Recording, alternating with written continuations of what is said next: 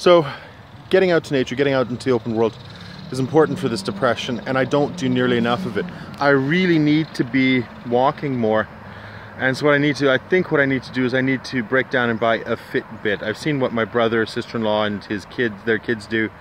And I think the Fitbit's the sort of thing that would push me to make sure I get the exercise I need every day. Get the steps in I need every day. Because right now, I put it off and then I forget how much I did or didn't do the other day. And for me, tracking things seem to matter a lot. So I also need to remember that I want to come to places like this. To come down to the gorge. To come down to the water here.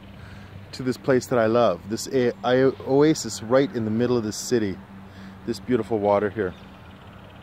And if I do that, if I walk to places like this, that will be better for me, but I need to do it. And it's not like my life is so busy that I can't actually go for these walks.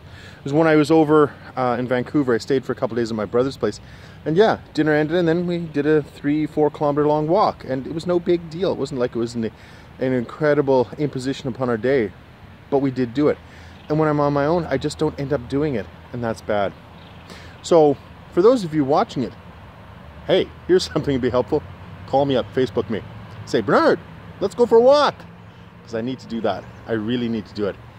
For my mental health, and also the fact that I'm way too big as it is for my physical health. Anyway, thanks a lot. Bye.